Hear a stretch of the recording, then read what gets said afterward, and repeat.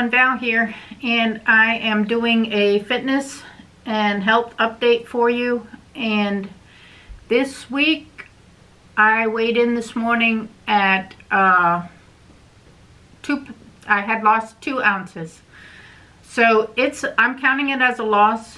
Last week I was equal. I hadn't lost or gained anything, which was good, but this week I did get a 2 ounce loss, so I'm happy with that. I haven't been tracking like I should be tracking, because with this getting ready for the moving and trying to get the house fixed and just getting ready for a yard sale, I've got stuff packed up. We got rained out today. We were supposed to have the yard sale today, but we got rained out, so it's postponed till next Saturday. I've been putting some items on Facebook Marketplace, and they're selling. I've got a couple people coming today to pick up some of the larger items that I'm not going to carry to the yard sale unless I have to. I'm going to try to sell them first. I've already sold a bed with a mattress, a flute, a guitar. I have somebody coming to get a desk and chair today. Have somebody coming to get Oriental screen today, and then I got somebody asking for one of the bikes. The boys each had bikes and they don't want them, so I'm selling the bikes and an aquarium and some sleeping bags and you name it. I've got it listed, and I am getting inquiries on some of the items, and I have sold some of the items, so I'm gonna be ahead when it comes to the yard sale. Just gonna save all these dollars that I'm getting here and put them towards the move, and I'll give you an update on all of that later. So my article today, and once I get through this and get settled back down, I'll start tracking again. I know that I will. I'm excited. I'm stressed out. I'm anxious. I'm everything in one, trying to get everything done. So I'll talk to you more about that on another video, because today I want this video to be about the health and fitness. So the article I have today is 6 foods that could be killing you, and it may be stuff that you wouldn't even realize. I just was reading through this and it's like, I never would have thought. So we're going to start out, and I am, of course, looking at my laptop because this article is from thinkhealthier.com, and it comes in my email. And if I see an article that I think y'all would enjoy me sharing, I share it with you.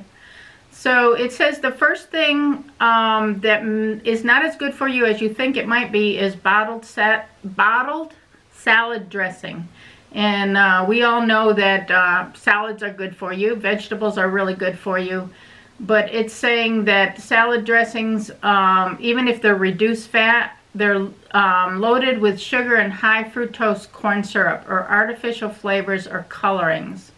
It's saying you should skip those, even the fat-free ones or the ones that are low fat, and opt for like a balsamic vinegar or an extra virgin olive oil, or make your own homemade dressing, because it's healthier for you. So I always think when it says fat-free or low fat that it's healthy, but you really got to read the ingredients and what's in it and know what is good for you and what's not, I guess, because I would never have thought a low-fat salad dressing wouldn't be good for you. The next thing it's saying is canned tomato sauce, and they're saying canned tomato sauce is loaded with sugar, and I've always known that tomato sauce is pretty loaded with sugar. So even you can get the sodium free or the low sodium, but you got to watch out for the sugar. What I do is we make our own spaghetti sauce, and I know it may be more expensive to make it when you got to buy the tomatoes and process it and do all that yourself. And I've had people comment and say, well, isn't that more expensive? Well, yeah, maybe it is, but it's fresher, and I don't add sugar to mine. So it's sugar-free. It's totally sugar-free. So, and I don't put any artificial things in it. I just put garlic and onion and green peppers that are all fresh, and I may put some spices in it that aren't fresh, like parsley or oregano or whatever. I don't use fresh parsley and stuff, although I could. But I do know that I don't put sugar in it. So So it is healthier, even though it may cost us a little more in buying the fresh ingredients and then making it ourselves. Our plan is to have our own garden at the new place, and hopefully, you know, it won't be this year because we won't be moving in time, but next year to hopefully plant a garden and be able to have some of our own fresh vegetables instead of having to buy everything. So canned tomato sauce is the #2 thing that they say is not good for you because of the sugar in it. #3 is sports drinks, and you know, we all think that the electrolytes and everything that you need in a sports drink, it would be good for you. But they're saying unless you're working out for an hour in a gym, or you're a bodybuilder, or you know, you've just done a serious workout and your body is needing the electrolytes and stuff, that it is not good for you. It's better that you drink just plain water. So it says it contains, Gatorade contains more than 30 grams of sugar, which is more than the American Heart Association recommends daily intake of 25 grams. So the sports drinks do have a lot of electrolytes and a lot of sugar in them. And I mean, if you're burning that, you're working out and you're burning it, it's fine. But if you're not, then stay away from those drinks and drink water. I drink a lot of water.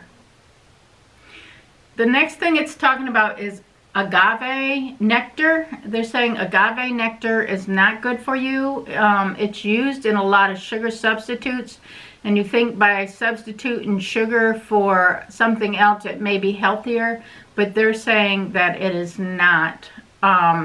It says the risk associated with high sugar intake have less to do with their glycemic index and more to do with the high levels of fructose, which can lead to problems with fatty liver disease and type 2 diabetes.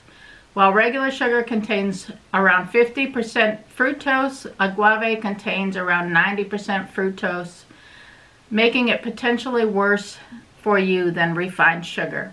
So keep that in mind if you are using products with agave nectar in them, that you are in risk of fatty liver disease and type 2 diabetes. So if you have diabetes in your family, that's food you probably want to avoid.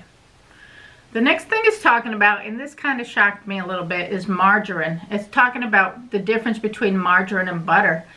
And studies have shown, it says that margarine, which is created with highly processed plant-based oils, are still loaded with trans fat or saturated hydrogenated oils, meaning that they are still putting you at risk of an increase in bad cholesterol, which can lead to heart disease and stroke.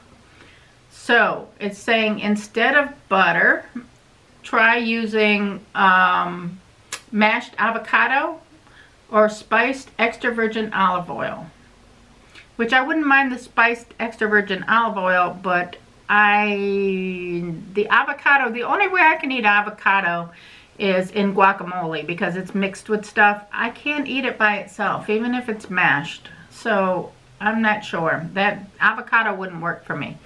Extra virgin olive oil may work for me.